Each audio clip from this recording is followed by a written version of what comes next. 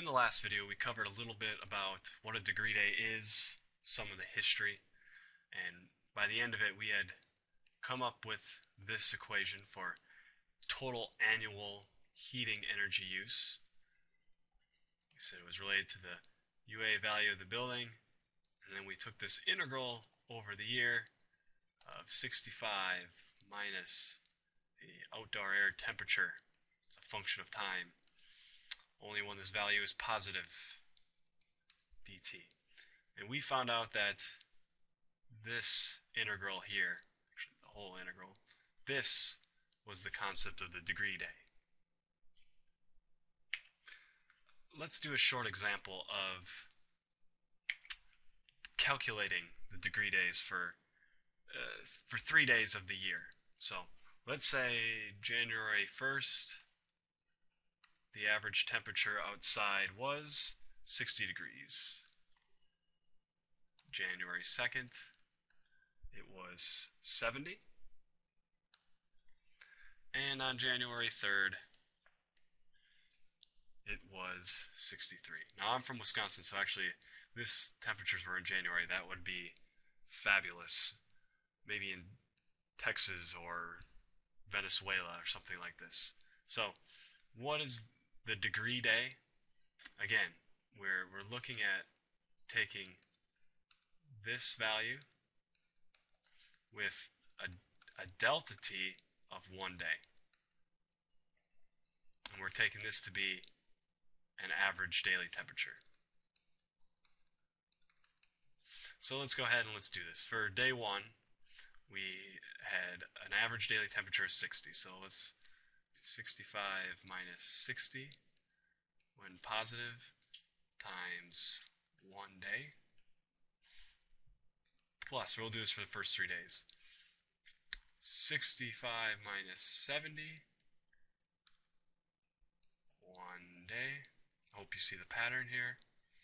And 65 minus 63, positive times 1. And just, I ran out of room, but there's a day unit on there. So now we can go ahead, let's evaluate these different things. So 65 minus 60 is positive 5. We're positive, so we keep the 5, and we have 5 times, this is degrees F, and degrees F.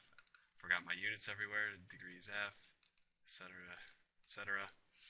So we have 5 degrees F times 1 day here, plus we have a negative 5 in the parenthesis, and this nomenclature, again, remember, if it's negative, this is going to 0. So we actually have 0 degrees F times 1 day. And this is very similar to the first one. We have a positive 2, 65 minus 63, when it's positive. So we have 2 degrees F times 1 day. So we have 5 degree days plus 0 degree days plus 2 degree days. That's going to end up giving you 7 total degree days. Now, we did this for 3 days, but typically what you see values tabulated for is the sum of the degree days over the entire year. So that calculation is pretty straightforward. And what I'd like to show next in this video is that there's another form you may see this equation. Let's say you don't know the UA value of the building. You don't know the parameters, you don't know the area, but someone did give you the design heat flow. So at the worst conditions of the year, at the coldest day of the year, the 99th percent coldest temperature you would ever see at this location, what was the heat flow out of the building? A lot of times this may be known. So let's go down and just write out how that would be calculated, or a version of that. So we'll say design heat flow. This is design. Well, that's, again, related to the UA value of the building. But now, the temperature difference we could use, we would say that heat flow is related to the interior temperature minus that outdoor design temperature. And because we know this is very cold, we really don't need this. We'll know this is positive, but this is heat flow out of the building. We have hotter inside and a very cold outside. So like I said, we say someone gave you this information, and you can look this value up for the location and can assume this. This might just, for instance, be 75 degrees F or something like this. The indoor temperature set point. In wintertime, maybe they set back, it's a little colder, maybe it's 68 degrees Fahrenheit. And in a cold place in Milwaukee, Wisconsin, you might have this be -5 degrees F. In College Station, where I'm at now, this could be 32. Very rarely does it get down below freezing. But now, with all this information, we could just solve for UA. So, what is UA equal to? UA is that design heat flow divided by that temperature difference. So let's use this information for UA, and let's plug it back into what we had up here. So instead of UA, we're going to have design heat flow over that temperature difference. So we have, go down here, use a new color. Annual heating energy. That's related to the UA value.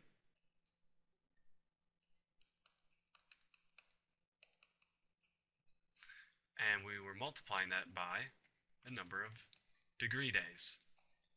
Now, there's one thing that's missing from this equation that might trip you up.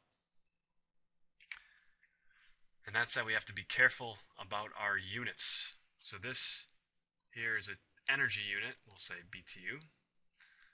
And let's just draw some, or write out the units we have here. So we have BTU per hour is a typical design heat flow. We have degree days, which really has units of degrees Fahrenheit days. And on the bottom we have degrees Fahrenheit. And we're trying to get to BTU. So this is nice. 12 degrees Fahrenheit cancels. We have a BTU, but notice that we have an hour here and a days here. So this equation over here really is missing a factor of 24. So we really need 24, and that stands for 24 hours in one day. So day cancels day, hour cancels hour, and we're left with BTU. And so this is another form of the very simple degree day method formula for the total heating energy. Now, if you want to know how much fuel that you might need, this is not taking into account what type of equipment you had. That's just the requirement. If you want the amount of fuel, you'll just put the efficiency, say, of your boiler, and that would be the total amount of BTUs you need of fuel, raw input. And that's it. In the next videos, we're going to cover modifying this a little bit and talking about, you should be questioning why is 65? What is this for? Can it be anything, or why is 65 such a special number? And we'll cover that in the next video. See you soon.